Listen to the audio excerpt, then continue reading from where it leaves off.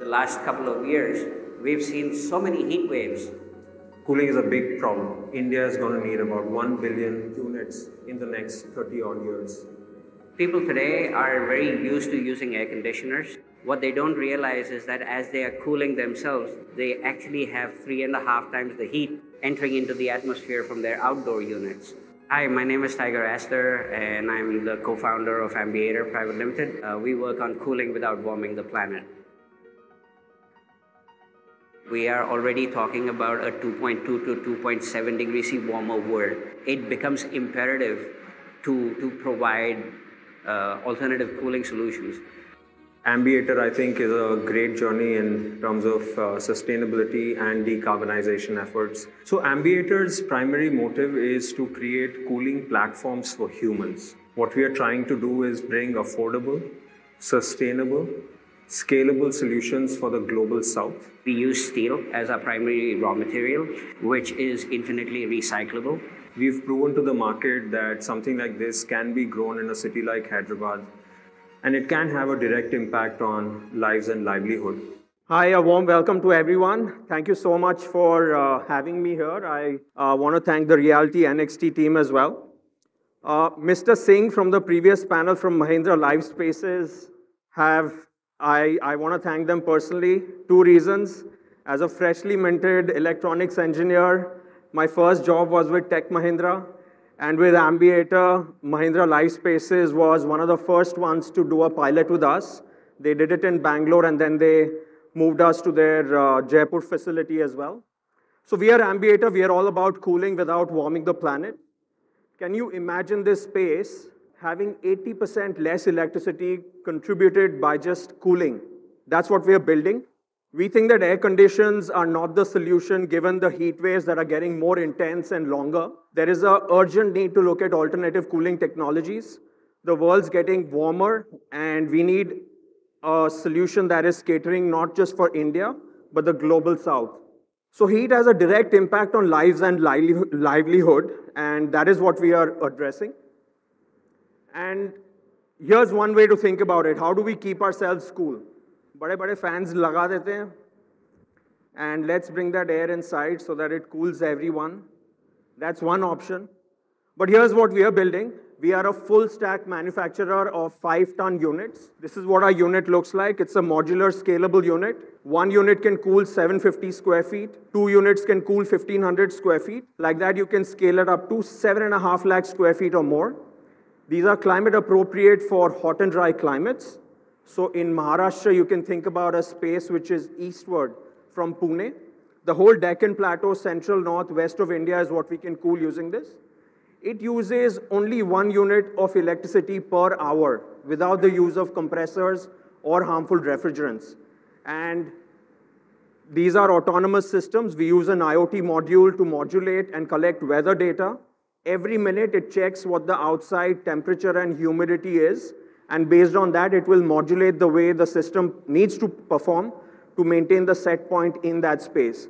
And these are 100% fresh air systems. What we are seeing on your left side are recirculated systems where the air is coming in. All of us are putting in CO2. It's going back, cooling, and bringing that same air back. In our case, with air coming from the left side, we would have designed an exhaust system on your right side so that there's constant movement of fresh filtered cool air coming in and also exhausting at the same time. Because these don't use any compressors or harmful refrigerants, the maintenance is very low. We use a 20 micron air filter. That is the only consumable that we use. And we are able to predict the performance of the unit based on the input or the outside ambient conditions. And the current technologies, which are compressor-based, have a COP of 4 to 5 or maybe a bit more. We have a COP that is greater than 17.5. So imagine accelerating your energy efficiency goals as a real estate developer. Imagine putting your net zero targets and running these systems on solar directly. So because we use water as our primary refrigerant, a lot of people ask us, how is it different from air coolers? So we use 4 to 5 times less water than an air cooler. We are able to provide air conditioning like cooling, using 80% less electricity. And these are 100% fresh air systems, which is what I cannot emphasize enough on. This is excellent indoor air quality for people staying in that space or being cooled. And for any space, after human capital, cooling is the biggest COGS item. Imagine reducing that by 80%. That's the impact on the bottom line we can have if we have a alternative cooling technology. So we come with the right set of skill sets with two granted patents. And we are not just building for hot and dry climates. We are now solving for hot, dry, humid, cold as well. And our next platform is going to come in a 1.5-ton size, which will not just do hot and dry, but will also be used in coastal cities and cold climatic conditions as well. And we come with the right set of skill sets. These are some real-life photos of how it's installed.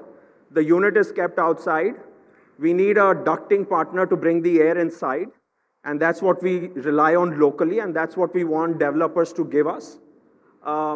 You can run it through solar, 100%, doesn't matter. There are different ways of bringing air inside. So you can look at jet nozzles that you see normally in airports. There are grills that you see in offices. There's exposed ducting that you see in cafes and restaurants.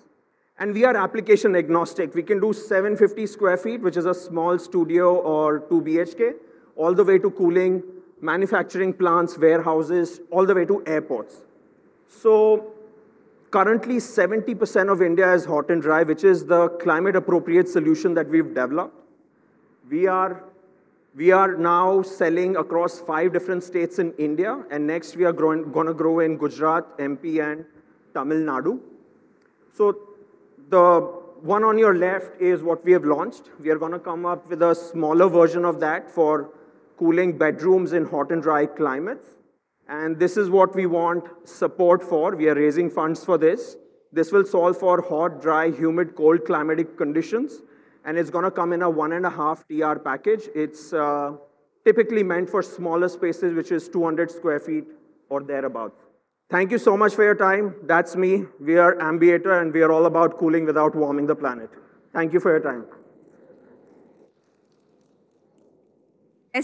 Presentation and quite high benchmarking for the India Construction Tech Demo Day. Over to you, juries, to all your questions. I can go first with the first round of questions. So generally, dew point-based cooling systems, they have issues, or rather they're known to have issues around corrosion, around materiality, input water supply. Is there something that you're doing as a part of your solution stack to address those persistent problems? So I'll give you the basis of why that is happening. A lot of value engineering is reducing the copper use because the price of copper is quite high. Can you hear me? So because of that, the corrosion impacts that a lot. And that's why you see a lot of gas leakages. Globally, the amount of gas leakage per unit of AC is about 2%. In India, because of value engineering for reducing the cost, and it's much higher. That's why we are seeing a lot of maintenance issues coming up with gas leaking, etc. We are solving that because at the basis, we are going to rely on Ambiator's technology, which does not go below dew point. And we are going to activate that hybrid technology only when it's humid or cold outside. So we provide 30 to 100% fresh air. At the same time, we don't go below dew point when it's not required. So it doesn't impact our system as much. Hope that answers your question. Thank you. Yeah, hi Jiten, this is Parag here. I wanted to understand what's your core customer? Is it residential or commercial to start with? So with commercial, I think a good retrofit is the treated fresh air. We are able to do dry cooling very well. So instead of you closing the ducts for treated fresh air because it increases the electricity, you can retrofit Ambiator without design consideration. We can do dry cooling. So, sorry to interrupt, but what I mean to say is, are you focusing on SME, large corporate, means large offices, smaller offices, or are you saying multi-story apartment, or is it bungalows? So I'll be very frank, in gated communities, the clubhouse is a low-hanging fruit. Yeah. because that's the easiest to reduce electricity bill, because when the developer hands it over to the RWA, the first thing they switch off is the AC. For commercial real estate, there is TFA, as well as if we get in the design phase, our duct sizes are slightly larger. Correct. So if we get in at the design stage, we can design 450 mm by 450 mm duct sizes to bring that air inside, and also design the exhaust. So that's the consideration. We need a well-ventilated space to install the Ambiator. That's one of the design considerations. So we'd like to get in at the design phase itself. But for existing buildings, we can do the retrofit with TFA, etc., quite easily. Yeah, one feedback I have for you is if you are targeting residential, you will definitely need a better design of your ODU, because anybody who has very expensive home would want a better looking ODU. That's why I asked you whether it's residential or commercial, because the photograph that you were showing, if you want to go back on the terrace top or something which looked like a bungalow, if in a tighter spaces, if somebody were to put it outside where people can see it, right, in a very expensive, like in Mumbai, people actually put fins also, try to hide. And those are not so, those are still a better design. So that's one of the feedback I would want to give it to you. Thank you. It looks like $1 million for us, but we take your feedback. If you are targeting the residential sector, what do you think you will be able to replace these window ACs and the split ACs? When you can replace them. That's what you're trying to say? So our current is a direct replacement for packaged VRV, VRF. Our next unit is similar to what your old window ACs look like. It's about 1.2 meters wide and 600 mm in height. How many such installations have you done? With the other space, we've done 30 different sites across 5 states in India: Telangana, Andhra Pradesh, Karnataka, Maharashtra, and Rajasthan. And you spoke about less consumption of energy, but what is the cost of the capital equipment? Sorry? Versus the AC, how are you placed, like cost-wise? So our current 5-ton unit is 60,000 rupees a ton. So we sell them at 3 lakhs. The ROI or the payback that you have on the differential in capex is recovered in 6 to 7 months because of the electricity costs. And then you enjoy 80% less electricity bill throughout the life of the product. Our next unit, we are hoping to price it around 38K per ton. Thanks. Thank you so much. Thank you, Jury. I think that's the feedback to be taken. One question we can take from the audience. If audience has any question, one question. Yes, gentlemen. Hi. Happy to see the first presentation which, focuses on the climate part. Great work. Just one question here, that if you see in an Indian environment, we definitely have 2 months which are monsoon months, which is like July and August. How do you, your first part of the unit, which is like typically like a, fancy cooler, which, please, leave this part of it. Okay, so I'm saying it's a fancy cooler, but how does it resolve the problem of those 2 months if a residential customer installs that unit? So how do you respond to that question of the customer? So your question is on humidity. So when it rains, there's 100% humidity outside. And in hot and dry climates, say from the city of Hyderabad where I come from, or Bangalore, when it rains, the temperature of the ambient also goes down significantly. Pre-rain, there is a couple of minutes and hours where it's very humid and hot at the same time.